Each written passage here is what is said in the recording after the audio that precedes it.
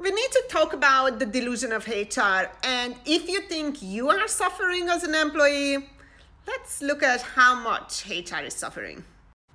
It turns out that 98% of HR professionals are burned out, which is ironic because the very same pizza party and donut Friday that they prescribed for their employees' well-being and happiness doesn't seem to be working on them.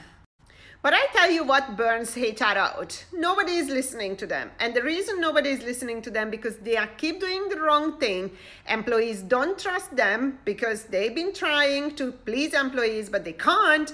And employers don't trust them either because we found that out during COVID when HR were really in trouble and employers, CEOs did not trust their CHROs. The reason of the burnout is the identity confusion because the delusion that they are in charge of the workforce is just driving them burned out. The sooner they realize that they are not in charge of the workforce, but they are in charge of the employees' experiences, the easier it gets for them. So hear me out. As in my previous videos, I mentioned many times, the HR as such doesn't exist. And HR is not in charge of the workforce because managers are. But what HR is in charge of and what they need to start doing and what progressive companies, HR professionals started doing is looking after their employee experiences. So here it is. If you don't design your employees or policies and procedures and whatever you do and your practices with employee experience in mind, you will never go anywhere. Everybody will keep disliking you. Sorry.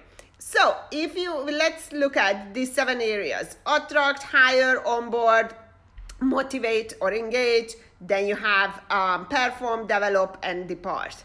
Now, when you are designing your employee experiences, and this is the activity and exercise I do as a consultant with HR companies or with companies along with HR, I take them through this journey and I ask, how do you want your employees to feel during the attraction? When you post a job advertisement, how do you want them to feel during your hiring process? How do you want them to feel during onboarding, etc., etc.? So we name those feelings and we use the same technique as we use in the hospitality industry. How do we want our guests to feel when they arrive? And we do everything accordingly. So this is what HR professionals' job is. It's not to create another useless policy. It's not to throw another benefit that nobody is using and so they can report, and they even get reward for it, but nobody is using. But to ask the questions, how do I want my employees to feel?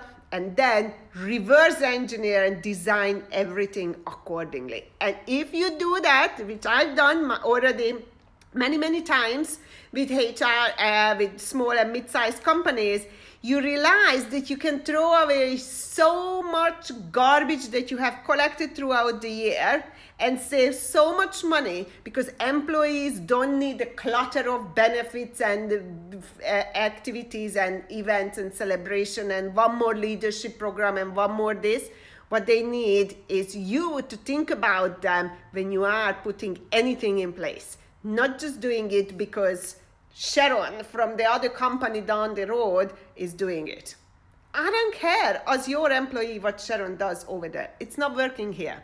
So think about your employees and you will be the best HR ever.